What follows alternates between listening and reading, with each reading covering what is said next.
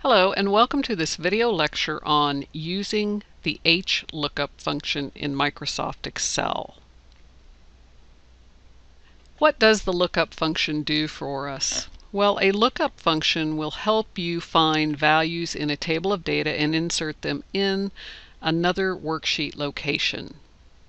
The syntax for a lookup function, this is the HLookup, and it's very similar to the VLOOKUP. The only change is our third argument is row index number instead of column index number. So we have equals HLookup, open parenthesis, followed by three required arguments, the lookup value, comma, table array, comma, row index number, comma, followed by the optional range lookup and a closing parenthesis. The range lookup is optional because if you leave it blank, it's going to assume that it is an approximate match. So let's go back to the beginning. Lookup value represents the information that you're going to want to look up in your table array. The table array is a range of cells that contain a set of information, in this case in rows, that you're going to look for what's in the first row and bring something back from either the second row or a later higher row number, depending on how large your table array is. The row index number represents which row you would like to return. So if you have only 2 rows in your table, you will always be returning the row index number 2.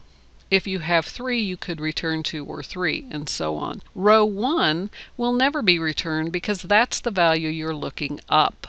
The range lookup, approximate match versus an exact match. When do you use which? Well, an approximate match is when the lookup value is found within a range of numbers or items that's in the first row of your lookup table.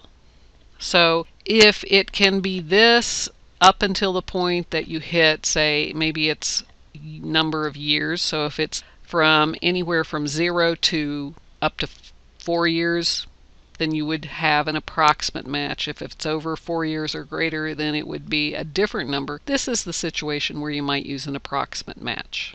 Then exact match is when the lookup value must match one of the values found in the first row of the lookup table exactly. So if I have product IDs, perhaps, those are what I'm going to be looking up, and I'm going to bring back a product description, it must be an exact match because a product ID represents usually only one product. Here in this worksheet, I have set up a row-based table array. In the first row, I have years of service. In the second row, I have the award amount. I have named this Service Award, and it's going to be used in the calculation of the Service Award payout. The Service Award payout is calculated based on the number of years of service for each employee. So into, I'm going to type in my HLookup. I could go ahead and use the function arguments dialog box, or I could type it in if I already know the syntax. The lookup value that I'm going to be using again is years of service. That's located in column G, so I'm going to put in G2. The table array was service award. Now the row that I'm going to bring back, because I'm looking up the years of service in row 1, the row index number that I want to pull back is the dollar amount of the award. It's found in row 2, so I enter a 2. This is an approximate match, so I may leave this blank or I could put true in here. Either way should get me the correct result.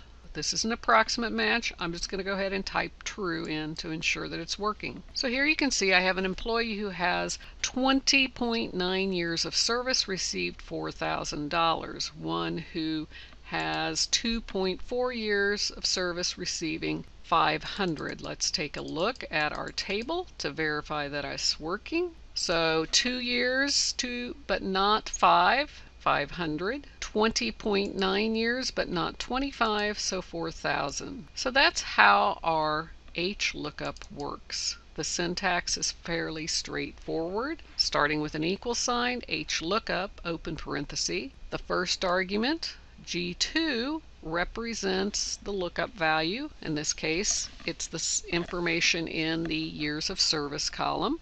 The service award amount is the second argument representing the table array.